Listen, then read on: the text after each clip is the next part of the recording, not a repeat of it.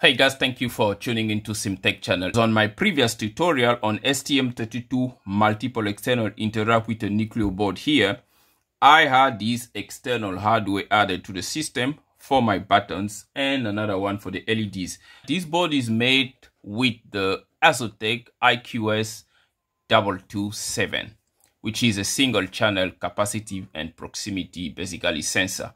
Now, this particular board was very interesting because it's not a simple mechanical switch like these buttons here. Now, this is a touch, and these touch buttons are powered with the Azoteq IQS227. And when you flip the board around, you can see all the electronics that's going on behind this particular FR4 board here. So the purpose of this tutorial is indeed to try to get to the bottom of this particular PCB. Right, but before we do that, let's quickly briefly look at the data sheet. So as you can see, it is a fully integrated self-capacitive sensor with dual output, that is a touch and proximity. It's got a sub 2.5 microamps of current, so it's very, very low power, and voltage operating range is 1.8 to 3.6, so critical for low voltage applications.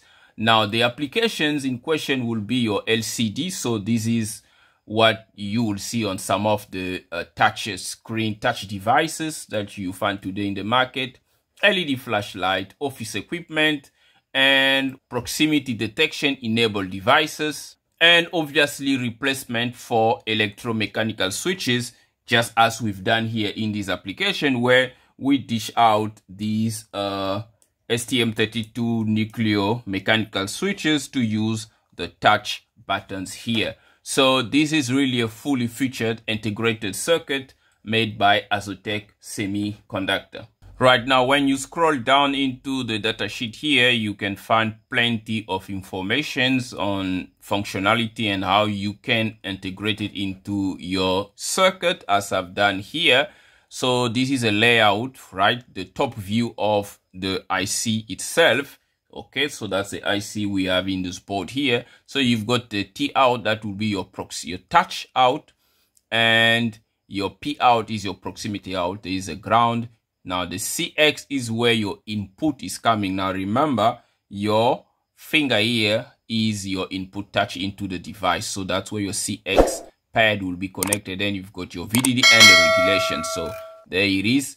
And obviously you're going to find a typical schematic for a typical application. So that's the one I have implemented in this DIY PCB. Right, now let's go ahead and have a look at the schematic diagram. Right now, this is a typical application schematic for a single integrated circuit. Now, as you can see on this board here, I've got more than one. I've got 4 of them that I have integrated in this board here. And I've got another small chip here, which is a voltage regulator. So when we open up the schematic for that board, so this is what we got here. Okay, this is a 3.3 voltage regulator. As we've seen that the IQS227 is particularly a low voltage device. So I needed to convert a 5 volt into a 3.3 voltage regulator, because the voltage I'm getting from the nucleo board here, obviously I'm tapping it from the 5 volt. I could have tapped it also from the 3 volt and directly feed it into the 3.3 volt array. It will still work just fine.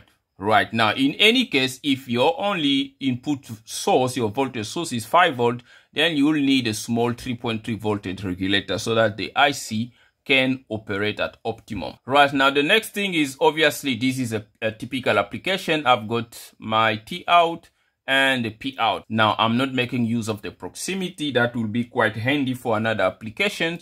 And I've got my CX, which are basically my inputs here. Then the 4 buttons here that you can see, these are where my CX are connected on each one of the IC. Now, this small board here is like an evaluation kit made by Azoteq Semiconductor, where you can basically just break these like a bread and a piece of biscuit and implement these onto your circuit. Right, so let's move on to the next part of this tutorial, which is the PCB layout. So that basically means once you've done your schematic, you move on to the PCB layout, which I've already completed here. As you can see, everything is arranged here exactly the way it is being represented here on this FR4 board.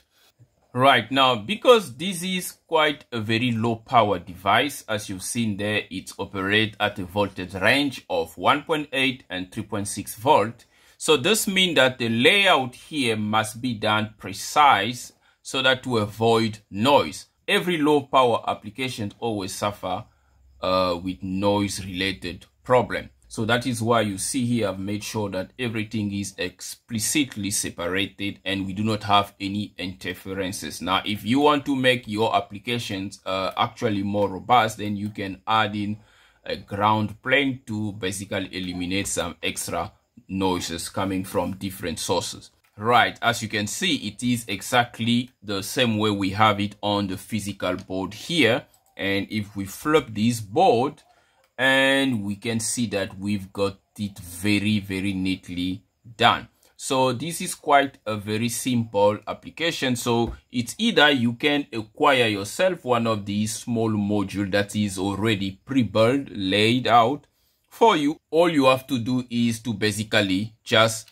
bring in your connections for power and obviously your touch out. If you are working on a prototype application and you would like to implement some of these touch buttons onto your system, please let me know on the comment section below. I will gladly provide you with the Gerbers file for this particular board and you will be more than welcome to implement it on your system. And if you find this tutorial useful, please make sure you give it a thumbs up and subscribe to CMTEQ channel. That will be highly appreciated. Thank you so much. Right, so this LED is just an indicator to indicate that I've got power into this board here. So as soon as I touch, then I'm bringing a one LED on. Right, this is the multiple external interrupt program that is running on this board here. Now we've got our mechanical button as well that is still operating, and I've got my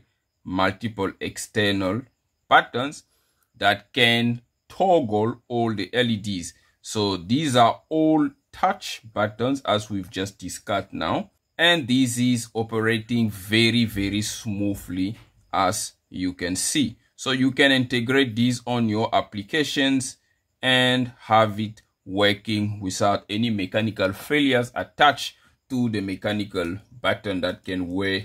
So the bottom line here is, if you have an application where you need a single touch button and you want to do away with mechanical button that suffer wears and what have you, you can turn into the Azoteq single channel capacitive and proximity sensor IC that will provide you the touching, right, the touch magic without any problem. So that is it, what I wanted to demonstrate in this tutorial. If you find it useful, please make sure you give it a thumbs up and subscribe to CMTEQ channel. Until next time, cheers.